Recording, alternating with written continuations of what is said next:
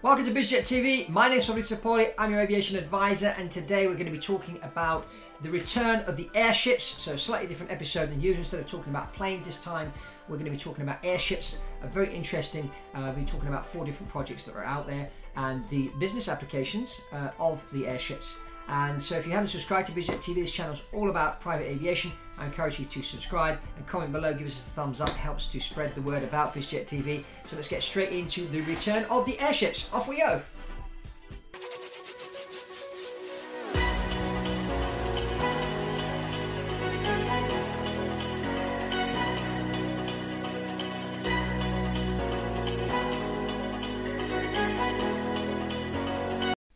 So people have decided to bring back the airship, driven by the environment, driven by the fact that airships not only don't pollute the air but also cost less to operate.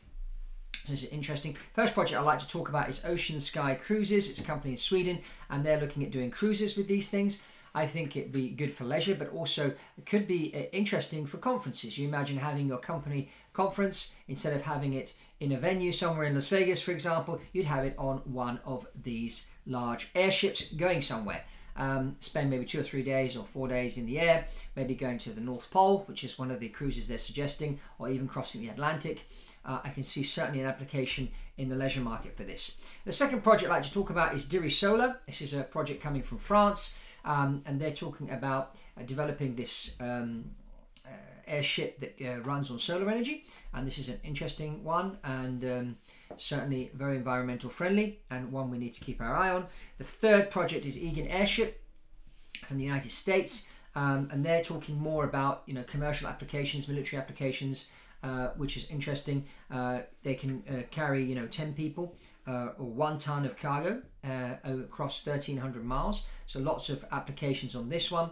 And then we've got the electric airship transportation system in Canada, which is the 4th project, and they're talking about how infrastructure in particular in the northern part of Canada, they haven't got many railways, airports and that, and because of the weather it's difficult to get things and move things, and they've got a lot of mines and things like that. So what they're thinking of doing is using this type of airship to move cargo and people around, which I think is a very good idea. Just have to see what the Canadian government think about that, but certainly with the airships, I think there are lots of applications business-wise. I mean, we're seeing drones now deliver cargo. Why not let airships do that as well? And the airship doesn't necessarily always have to land, but I can see airships being used all throughout Africa. I can see them being used in northern parts of Canada and other parts of the world as well, for leisure and for business, as I said, and for transporting cargo. I think this is certainly a solution if we could create an electric solar version. Because some people are, have a thing about the hydrogen or the helium-filled airships. So, today with the technology we're developing in solar and also with the electric cars and planes and that, I'm sure now's the time, technology-wise, to develop and go down that route.